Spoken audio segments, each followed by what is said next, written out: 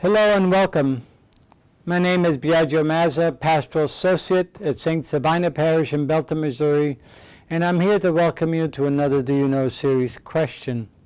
Today's Do You Know question is, do you know why February the 2nd is referred to as Candlemas Day?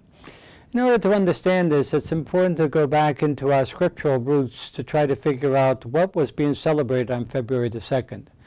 Of course, we all know that in the United States, February the 2nd refers to Groundhog Day. But in our tradition, February the 2nd has many layers of meaning and interpretation with regards to the various events that occurred supposedly on that day. In Jewish tradition from the Gospel of Luke, we hear that on the 40th day after the birth of Jesus, Mary and Joseph presented him to God in the temple. This was in response to Jewish law and regulation that said that the firstborn child, usually a male child, the firstborn child was to be offered to God in the temple 40 days after his birth, because that child belonged to God, according to the Exodus experience where God redeemed the firstborn. And now it belonged to God and had to be redeemed back from God to belong to the human family. And so he was presented to God in the temple, and the sacrifice was offered in the child's name. At the very same time, the purification of Mary occurred, because Mary, 40 days after a male child was born, the mother was to be purified in the temple as well. Now, according to Luke, when they went to the temple, they met two people there who had been waiting for the birth of the Messiah. One was an old man named Simeon, and the other one an older woman called Anna. And the feast took on significance such an extent that it became known as the Feast of St. Simeon, the day in which the feast, February 2nd became the Feast of St. Simeon. Why? Because it got associated with what he said to Mary and to Joseph at the birth of the child, or the recognition of the child. And here's what St. Simeon said.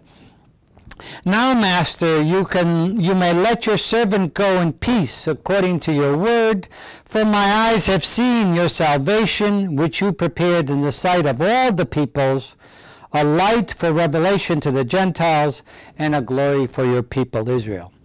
And therefore, because of the light focus and the finally seeing the child that was to be the promised Messiah, the church took this February the 2nd as the feast in order to celebrate also the light that came into the world, which was Christ.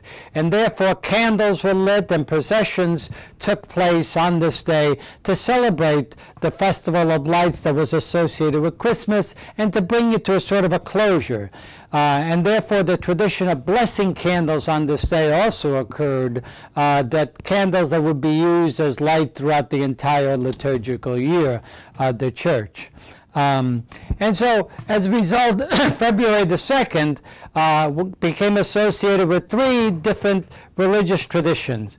The presentation of Jesus in the temple 40 days after his birth, which would in the West began to be celebrated on December the 25th, the purification of Mary, and then finally the procession of candles, or what comes to be known as the Candlemas Day.